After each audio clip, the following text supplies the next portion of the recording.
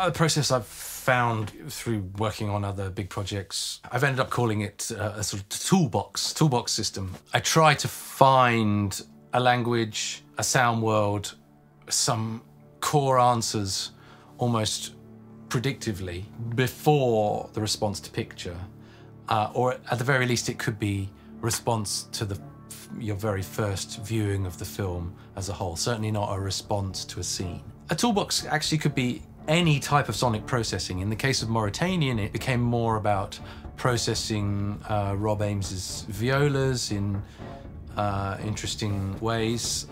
The first point of call was Couch's theme.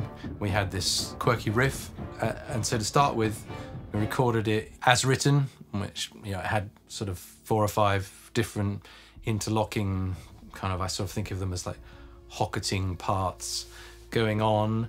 We just sort of start to deconstruct that a bit, really. It can be simple, it can be, let's try that. We try it in different tempos, different keys, lots of different articulations, compress the time signature, elongate it, move it into a lopsided waltz or something more martial.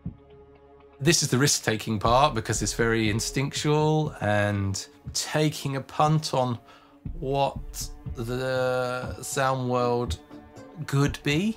Do those recordings and start manipulating them, really. The toolbox is just a conceptual idea. In Mauritanian, it became very much about that, and we ended up doing things like scoring arrangements for multiple Robs, but knowing that the lower parts needed to be played at twice the speed, so that when they were pitched down, essentially they were very sped down, like old tape machine style.